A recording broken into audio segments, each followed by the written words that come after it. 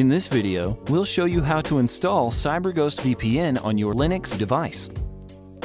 First, go to our website, cyberghostvpn.com, and select My Account. Here, choose the Configure New Device option next to CyberGhost VPN for Linux. Next, choose your server distribution. Note that this must be the same as your current Linux version. Click on Download Linux app. Open a terminal window and change the directory to the folder you just extracted to. Unzip the contents of the compressed folder to your computer. Then go to your newly created CyberGhost VPN folder. Type in sudo /bash install.sh and press enter. Confirm your sudo access by writing the sudo password.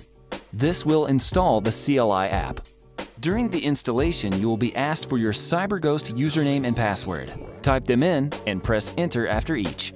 Once you see the message Install Completed, type in CyberGhost VPN and press enter to see the list of available commands. And that's it, you're good to go. Enjoy a secure VPN connection.